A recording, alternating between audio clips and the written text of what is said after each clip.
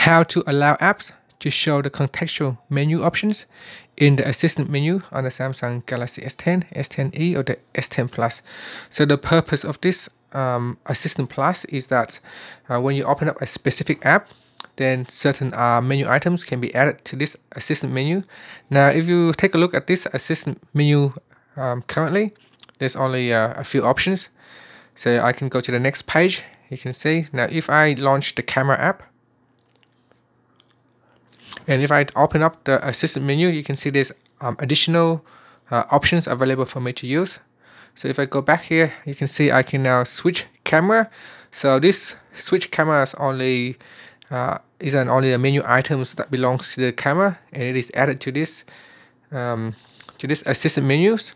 So as soon as I exit this camera app, the menu item will no longer be available.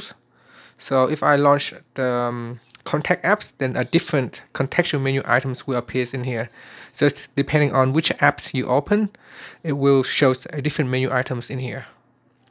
And to turn the features on or off, first go back to your home screen, then swipe down and tap on the settings icon.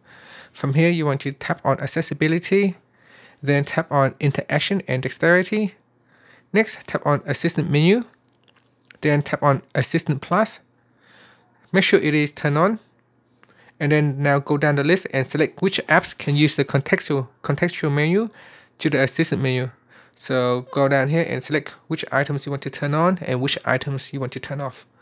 And that's it. Finally, you can just tap on the home key to go back to your home screen. Thank you for watching this video. Please subscribe to my channel for more videos.